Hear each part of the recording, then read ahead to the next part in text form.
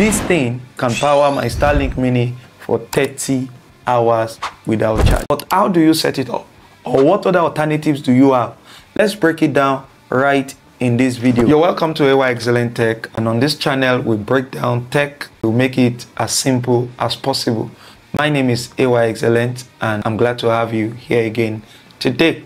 Now, if you've been following our discourse on the Starlink, someone asked that we should do a video on power alternatives for Starlink.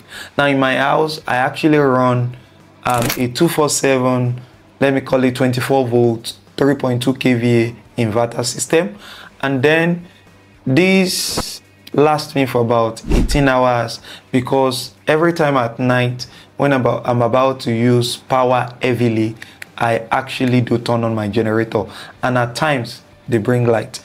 So I decided that most times when my inverter system is going off, I don't want a situation whereby the Starlink also goes off. So for example, if I get a system that can power my Starlink for the few moments that my main inverter in the house goes off, then I will be able to have some time to do other things, not running to turn on the generator.